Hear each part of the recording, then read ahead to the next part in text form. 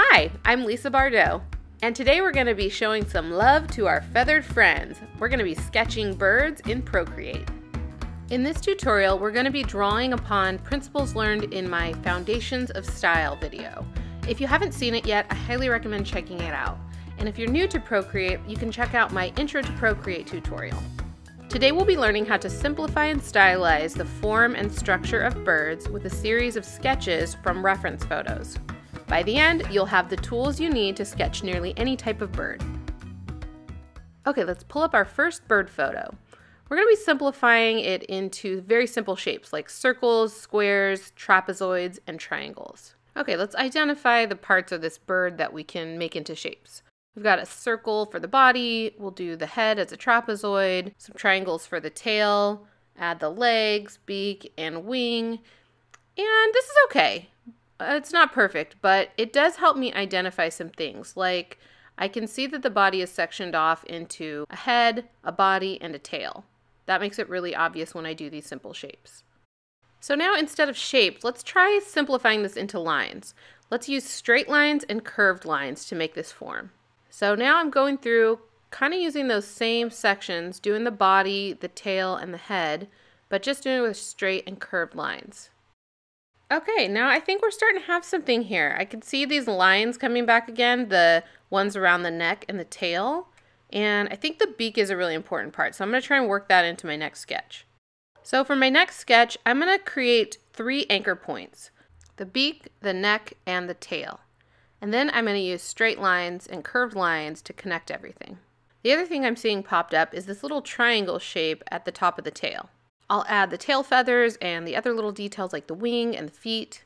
Nice. I'm really liking the way that this sketch is going. I think I've really got a system here that I can apply to other reference photos and even to do my own kind of free-form drawing of a bird. Let's go ahead and repeat this process. We'll get rid of all of our sketches and start fresh. So I'm going to draw my 3 anchor lines, and then I'm also going to draw the same thing off to the side so I can see if I can kind of reproduce this look without actually tracing something. Next we'll draw the body lines, and I'm taking notice that the top of the chest is kind of puffed out. It's a little bit more bulbous there, so that's something that I'll include in my drawings. And then for the tail, the lines on that triangle sort of follow the lines that the body is going, so I'll make sure to use that too. And then the tail feathers sort of come off the top of that triangle. For the head, I noticed that it's a pretty straightish line connecting the beak to the body, and then a rounded line for the top of the head. I'll add in my beak, and then for the eye, it sort of appears to be coming like straight off behind the beak. And then for the wing, I think it's just learning what a wing shape looks like and just making sure we're putting it in at the right angle. And speaking of angles, we'll add in our legs, which birds have very unique leg shape, I think. They kind of go forward at an angle. And there you have it, our completed rough bird sketch. We're going to go ahead and take these techniques, pull up some other bird photos, and try to apply everything that we've done to these photos, just to see which ways we can manipulate these shapes to create all the different bird forms that there are. Okay, let's pull up another bird photo, and let's use those same techniques to draw a sketch of this bird. And as you can see, everything is holding pretty well. I can use all of those same anchor lines and curved lines to create this bird shape as well. Cool. Let's do another one. This one's in a pretty similar pose, so it doesn't veer off too far from the course.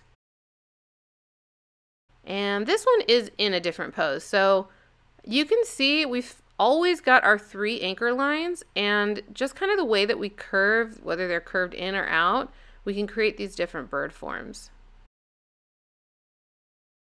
This one is also very unique. It's got kind of a longer head, but as you can see, it's the same thing.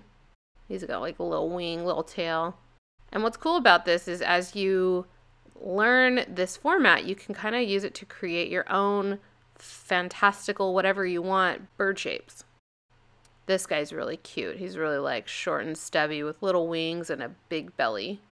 The more times you do this, the more experience you're going to get drawing this and the better that you'll get at it. Tracing, like I'm doing, is a really good way to learn and to practice. And then you can kind of start to make your own shapes on your own, like I'm doing right here. And this definitely takes a lot more practice. You can kind of see what shapes work, what shapes don't, you know, what is convincing as far as a bird goes. But of course it's your art, so you can make it whatever you want. Okay, now here's a very unique shaped bird. It's the flamingo, and it's not really like the other birds, but we can use those same techniques. We're going to section off the head and the body, and they're just the same, except they're going to be connected with this curved line to make the neck.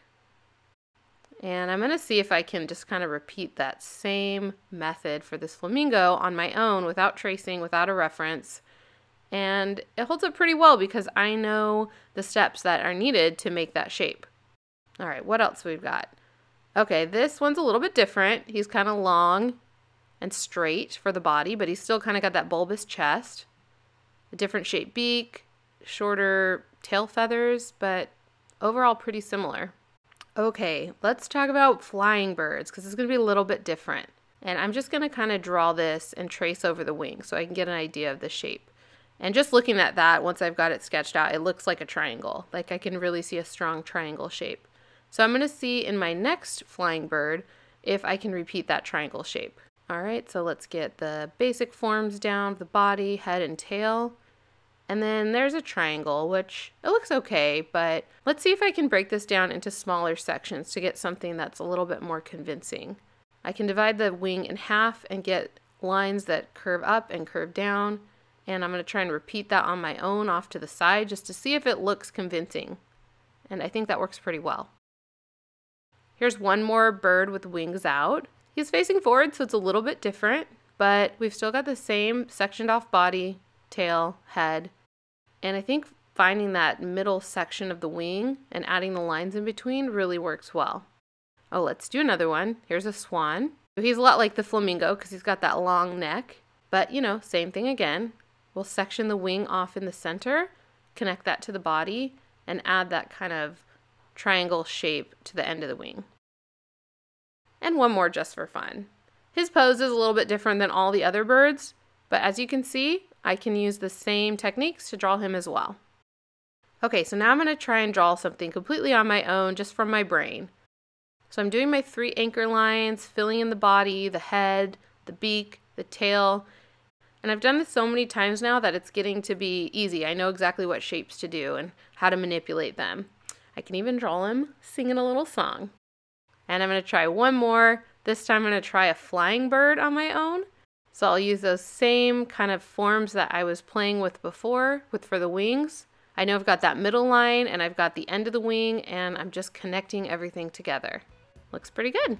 So after you follow these steps and practice, I hope you'll feel a little bit more comfortable drawing birds. From the simple sketch, you can take it and make it as beautiful as you want.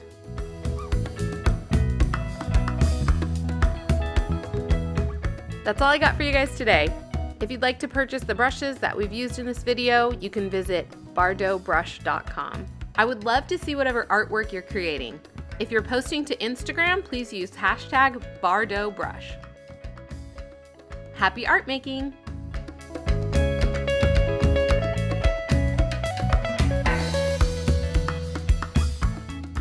If you like this video, please subscribe for more awesome tutorials and check out one of my other videos. Have a great day!